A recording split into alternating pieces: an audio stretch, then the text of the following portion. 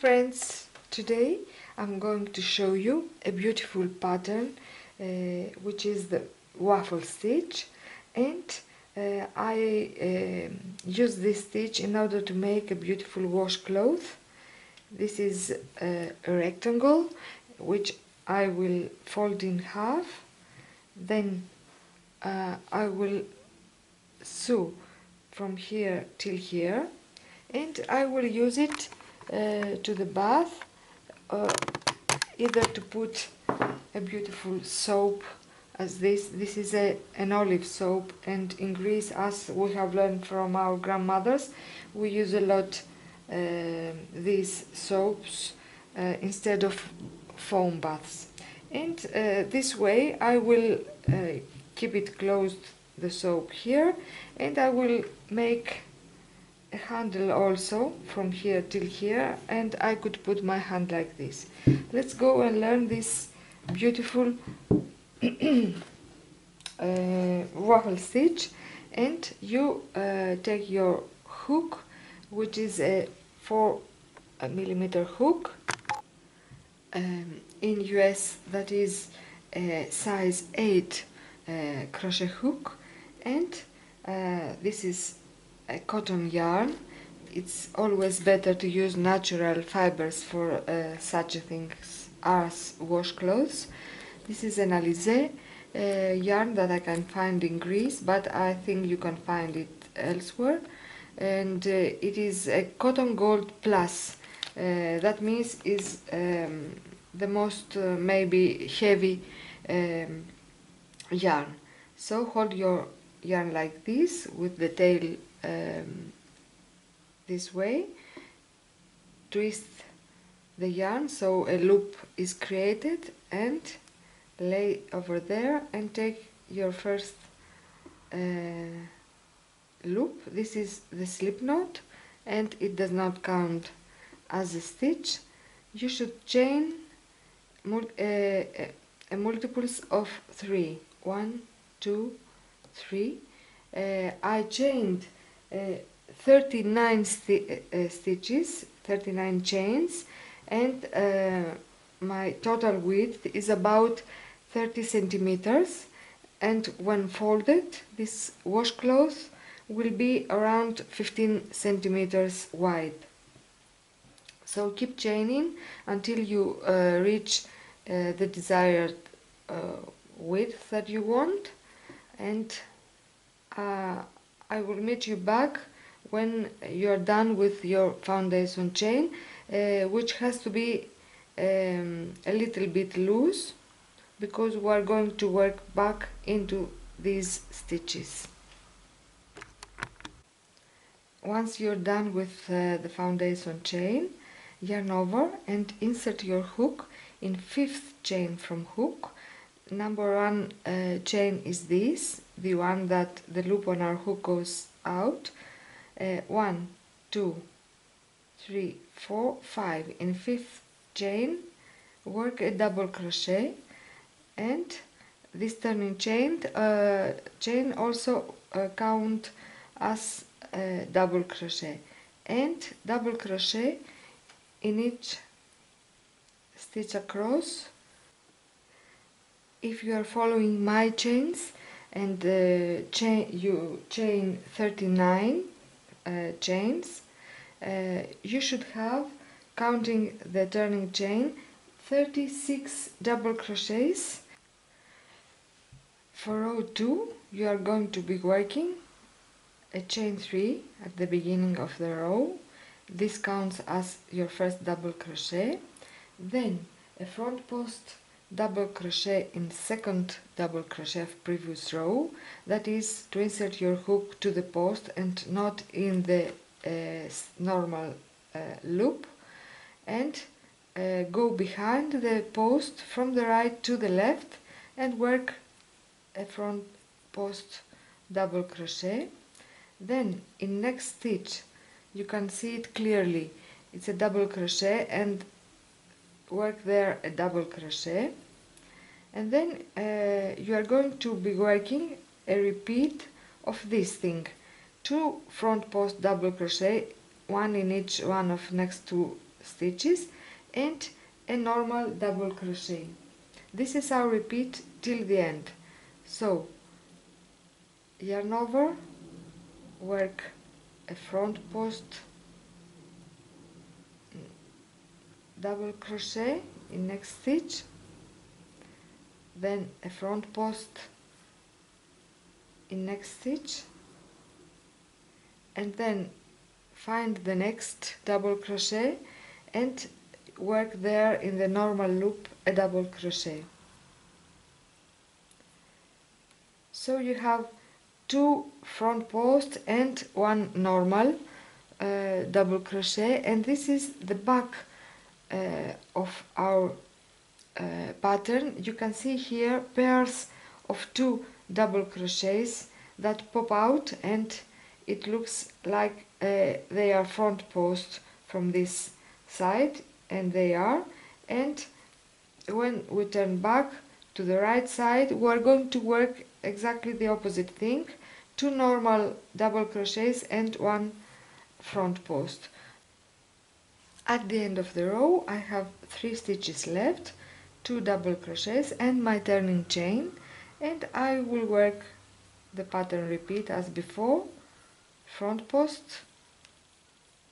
front post, in the last clearly seen double crochet, and work there in 3rd chain from hook a double crochet, and this is our pattern of row 2. You should turn, and this is the right side of our pattern. Chain 3, we are at row 3, chain 3 at the beginning of the row, and then double crochet in the normal loop in next stitch, also double crochet in next stitch.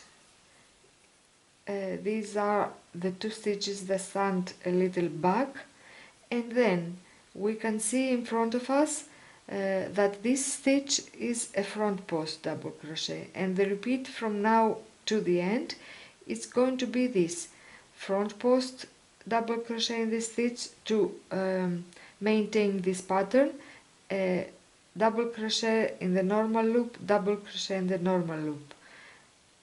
So front post in this stitch, double crochet in next stitch, and double crochet in next stitch. And we have 3 stitches left. The first is a front post, so we are ending the row with this pattern: a simple double crochet in next stitch, and in 3rd stitch in top of chain 3 a double crochet. This a chain 3 at the beginning, and then a front post. We can see clearly it's a front post. Then we are working a double crochet next stitch. You should keep in mind that in row on the wrong side rows we have to do these 3 stitches at the beginning, and after this we are going to have our normal repeat, which is front post, double crochet, simple double crochet, front post, front post again, and to this stitch that looks like it is standing behind, and it is, we are going to work a normal double crochet. So repeat this: front post, double crochet, and then a simple double crochet to the end. Again we end the row with front post, with this repetition: front post, double crochet, and a double crochet in top of chain 3, and turn. This is our right side, and again remember, as in row 3, this is row 5 now, we're going to repeat chain 3 at the beginning of the row, and then double crochet in next stitch,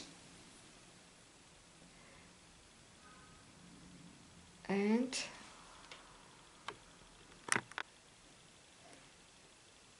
double crochet in next stitch. And after these 3 stitches we are going to repeat front post double crochet, a simple double crochet, a simple double crochet. This is our repeat to the end. Front post, these 3 stitches pattern, double crochet and double crochet. At the end of this crocheting, when you reach at the length that you want, and you are after your last right side row, you are going to work to the back side 1 double crochet normal in normal loops in top stitches of the double crochet of previous row to the end, and this is the way to end your piece. And you should fold this,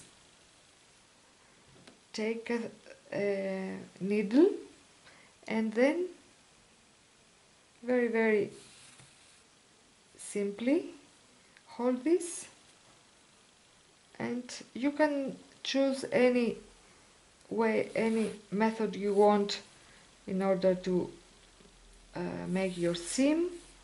I used to work this way, 1 time at each side, and I'm going to sew till the corner here and this small side, and so I will make a sort of a pouch, and I will leave this open. To make the handle for this washcloth, take your yarn and make the slip knot and chain 7.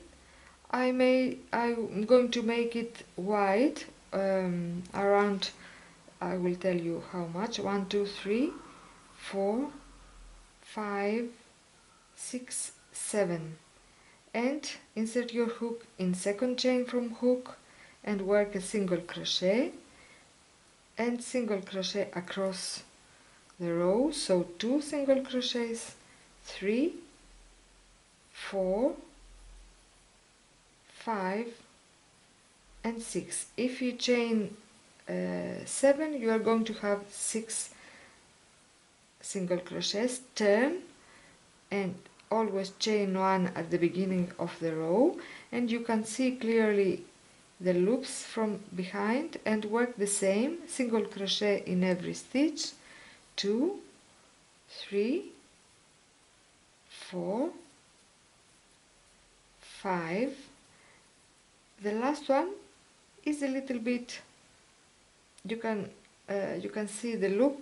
Watch out to take 2 strands of yarn and work the 6th at the end.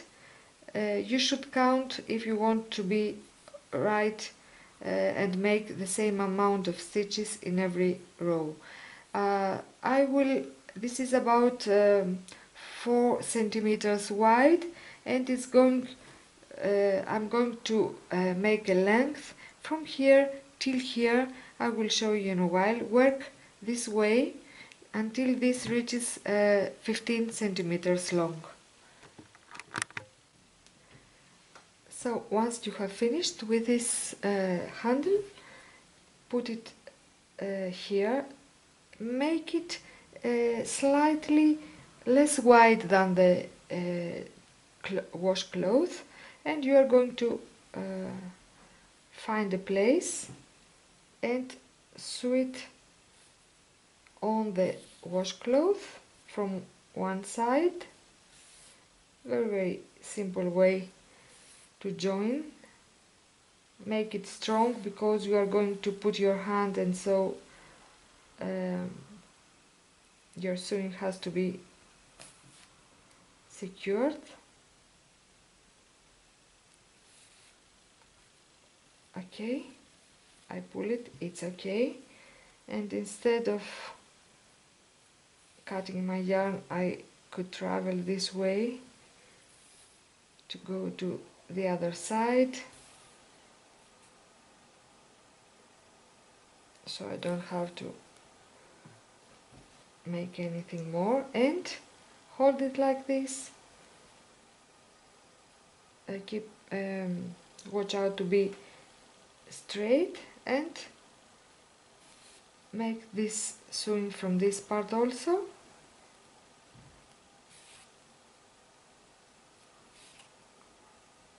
I think it's a nice idea for a gift, in these natural fibers as cotton. I wouldn't suggest this to an acrylic yarn, because it has to be washable. And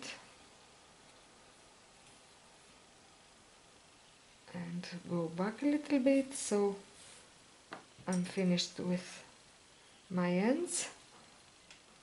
Cut my yarn, and this is it. A beautiful washcloth. You can put this way your hand, and you can put your beloved soap in here, and you can use this way your hand when it is already wet, or you can put your both bath foam here and use it as it is. You can wash it and let it dry after each shower, and this is going to be a perfect present for every friend. That is our today's pattern. Thank you very much for subscribing to my channel. Don't forget to subscribe. That makes me happy and makes me make more and more. You can share the video if you like to your friends and to any crochet teams you are in. Thank you very much. Have a nice summer, and crochet and make gifts for friends. Bye.